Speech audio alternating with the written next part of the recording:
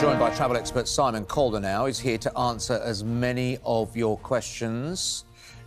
Should we get a general sense of the overall picture at the moment, Simon? It's pretty dire, I would suggest. Yeah, how worried should people be? Not very worried at all. Okay. Now, I don't want to minimise the terrible experiences that some people are having. So, for instance, there's a whole plane load of Easyjet passengers waking up and watching from Gatwick Airport hotels rather than beautiful Palma, Mallorca, because their flight was grounded overnight at very late notice last night. Yeah. This morning, people who are heading for Turin, for Sofia, for Glasgow on Easyjet from Gatwick are finding that those flights aren't going ahead either. And British Airways out of Gatwick is having problems. Alicante, Amsterdam, Malaga, Menorca, all those cancelled at relatively short notice. However, and while I absolutely sympathise with the thousands of people who will be out of position, the vast majority of holidaymakers are getting away exactly as they expect to. We're going to have some problems this afternoon in southern England because there's going to be lots of storms.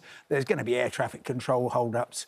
The odd plane will break down and that will hold people up. But in general, you will get where you need to be, although I absolutely understand that an awful lot of people are feeling apprehensive rather than just looking... It's the worry, isn't it? Yeah. Because you don't know, is the flight going to be cancelled? Is there going to be enough notice? Are they going to do it at the last minute? Let's go through some of the questions, because Helen says, we're due to go on holiday on Sunday from Gatwick. Will we know before we get there if there's changes to our flight or our holiday? Almost certainly you will find out in advance, and almost certainly there won't be any changes. What we've seen is British Airways, but more particularly Easyjet and also Wizz Air out of Gatwick Airport have been overstretched. There's very little resilience in the system. Now, in the next couple of weeks, we will see a wide range of cancellations. Gatwick said you've got to reduce the number of flights because, frankly, we don't want to see lots of people stranded here.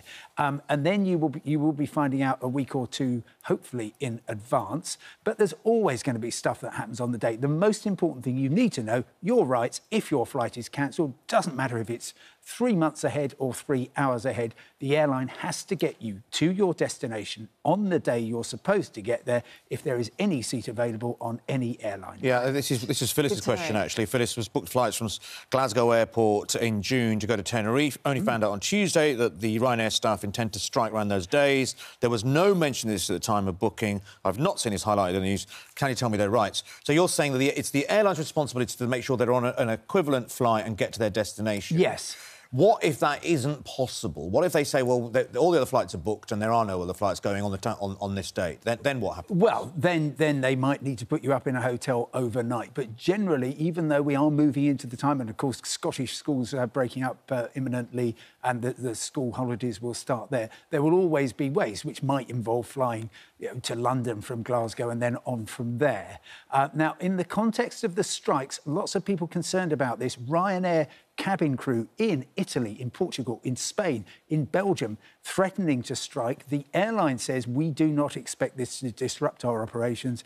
Easyjet also facing strikes with some of its crew in early July. But again, the assumption is your flight is going to go ahead. And at 2 o'clock today, we find out if British Airways ground staff working belonging to the GMB union will be... Can I ask you, at the time, people say, well, I don't want to stay overnight and I don't want to fly the next day. I don't want to go on that airline.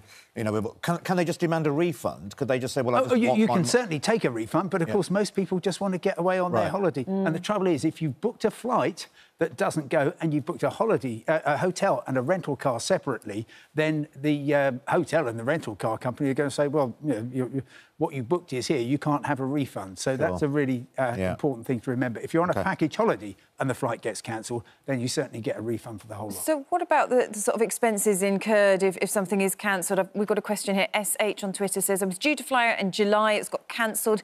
Can I claim my train tickets back as I had to travel from Glasgow to Manchester? Almost certainly not. If you decided not to travel, as opposed to exercising your right to have another flight, then this would be a consequential loss, and I don't think you would find either the airline or your travel insurer interested in paying for that. However, many advance tickets, if that's what you bought, are kind of changeable or refundable for a voucher. OK. Good to know. Now, this is the dreaded word when you think about holidays, is passports and getting them renewed and realising last minute they're not valid.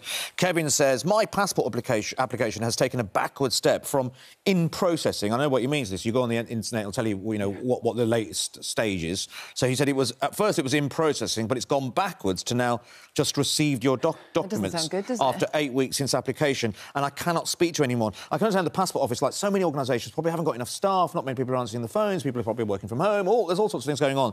So can you help Kevin on to understand what is going on and what he can do? I can't help Kevin directly, Damn it. but there's a couple of things. First of all, after 10 weeks, you are absolutely entitled to get onto the passport advice line, which is answering. It has got a little bit better, and say, I applied 10 weeks ago. That's how long you told me my application would take. You now need to accelerate this immediately. And the other thing you can do is contact your MP, because she or he will have a direct line to the Home Office, which they can call and to promote things. And certainly, if you've got compassionate reasons for needing to travel immediately, that is the route to go. Well, that's good to know. And the other issue, there's talks that even the civil service may be striking. That could affect people in the passport offices. We don't know how soon that will be, but that would be disastrous as well, wouldn't it? Well, it would slow things up. Most people who are applying online for a passport, it doesn't really touch the sides. People don't get involved. It's all automated, and many people are telling me they're getting their passports, if you apply online, if you get everything right, if you get the photo that's acceptable, within 2 or 3 weeks. So that's the way to do it. And, yeah, there's all these threats, all this apprehension, and I really, really sympathise. But honestly, I'm looking forward to my holidays this summer. So look forward to your holiday. Yeah. Fingers crossed it all works out. I mean, do we just have to get through the summer? Is it going to calm down after that? Things will. I mean, we've got so many stresses and strains, very little resilience in the system anywhere. And we're ultimately, the people who are really going to find it difficult are people like me, who like to hang on for a last-minute deal. July and in particular August, they're going to be very thin on the ground, and they're not going to be bargains. OK, all right. Well, Simon, thanks very much for going through all those questions for us. Thank you.